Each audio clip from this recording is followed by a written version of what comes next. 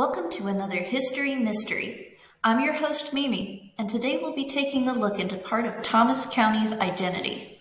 It's April, which means spring is in the air, and the annual Rose Show Festival is in full gear. This event brings in people from all over creation to view and compete in floral competitions, parades, and other fun activities, celebrating our town as the City of Roses. But how did we get here?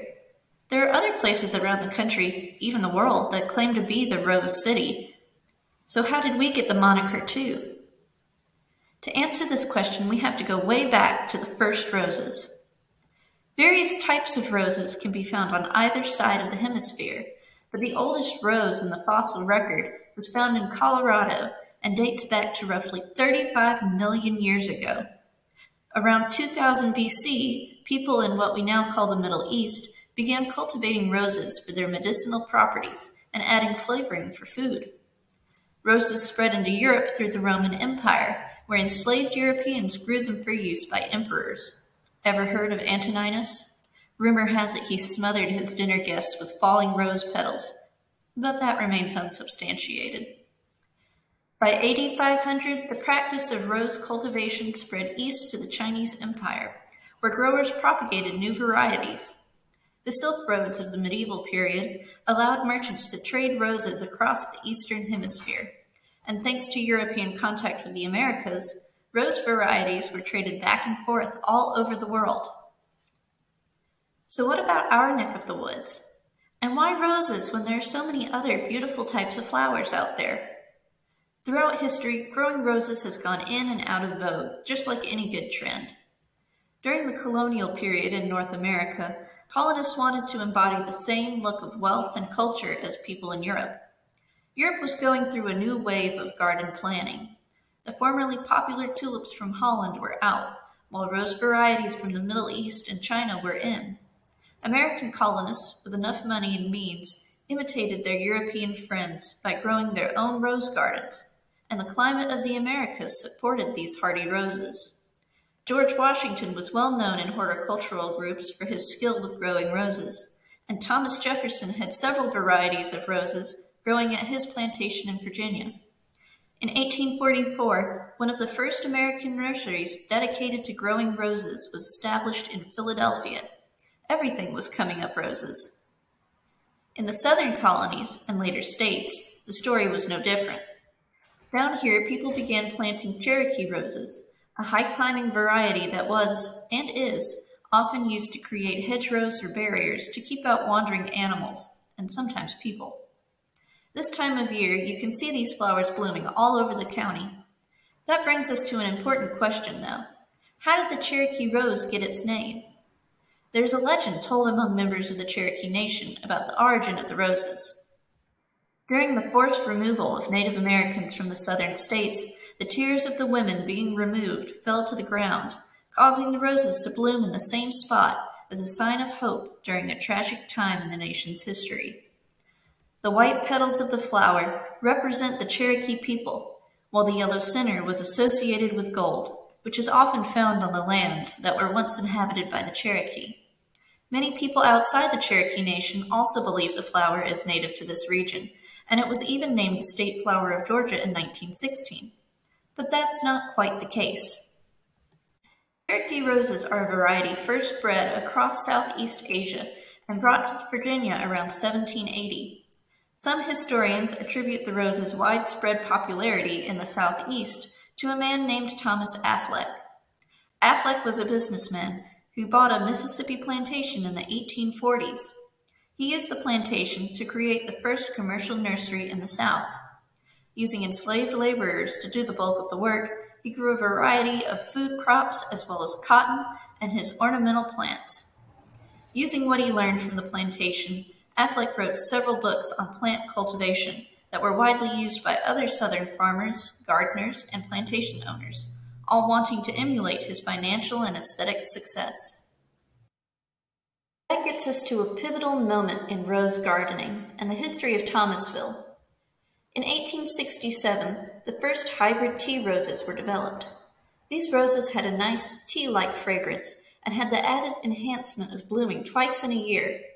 Soon everyone in the rose game was experimenting with new varieties of roses, and the trend for roses was back on. At the same time, Thomasville was entering the resort era. The Civil War did a number on towns across the South, and the effects of Reconstruction were not exactly reconstructing anything. But there were some creative people in Thomas County who saw a new way to resurrect the economy. By inviting people from the northern states to come vacation or work in Thomasville, the county could lift itself out of the economic depression that limited so many other southern towns. And it worked. People came from far and wide looking for work, improving their health, escaping the winter, or just plain getting out of town. Thomasville and the surrounding county did far better economically than many of their neighbors, and many of her citizens also improved their lives and living conditions. Many people had the money to make home improvements, including returning to their gardens, bringing in the latest varieties of plants and flowers. In 1875, Thomasville held its first horticultural fair. County organizations had been putting on fairs since 1868, often centered around agriculture and technology, but this was the first fair to focus on plant life. A newspaper article in Thomasville shared some complimentary words from the newspaper in Dawson, Georgia about the horticultural fair and our roses exhaling their fragrance on the balmy zephyrs that are kissing the fair faces of the Thomasville belles. Future fairs like this one popped up over the years, and the people of Thomasville gained a new name for growing several varieties of roses. In 1893, the newspaper claimed 1 yard in the city yielded a bouquet of 85 different types of roses. Visitors wrote home to northern newspapers, gushing about the county and all its amenities, including our rose gardens that bloomed throughout the year. Even after the resort era dried up, the craze for roses remained, if not intensified. As early as 1913, people were calling Thomasville the City of Roses. The new brand stuck, and the people of Thomas County were eager to add roses everywhere. A rally in Quitman featured cars from Thomasville decked out in silk banners with roses printed on them and the town's new moniker. The first rose show was held in 1922, with interest in the event growing over the years. Eventually, we gained a movie theater, aptly named the Rose Theater. Even our local baseball team was named the Thomasville Roses, a name that did not strike fear into their opponents, the Albany Nuts. Despite the initial excitement, world events like the Great Depression and World War II nipped the fun in the proverbial bud. In 1947, a Rose Queen was added to the Rose Show event lineup, sparking renewed interest and competition into the Rose City. But do roses always reign? In 1968, the Thomasville Times-Enterprise published an article claiming there weren't enough roses in Thomasville anymore. The writer complained that fewer gardeners were dealing with fussy, disease-prone roses, and more homeowners were opting for easier plants. The city and local garden clubs answered back by planting rose beds across the town as part of the Area Beautification Program. Because of their efforts, the city maintains several rose beds that show to visitors that we really are the City of Roses. As the Rose Show kicks off, we welcome you to come visit us at the museum, where we are showing off some of the beautiful dresses from past Rose Queens, alongside memorabilia from Rose Shows gone by. Be sure to visit us between now and the end of April to see the exhibit. If this video interested you, be sure to check out our website and social media, where you can find more pictures like these. And be sure to leave us a like on this video. What topic would you like to see on an episode of History Mystery? Let us know in the comments, and as always, thanks for watching!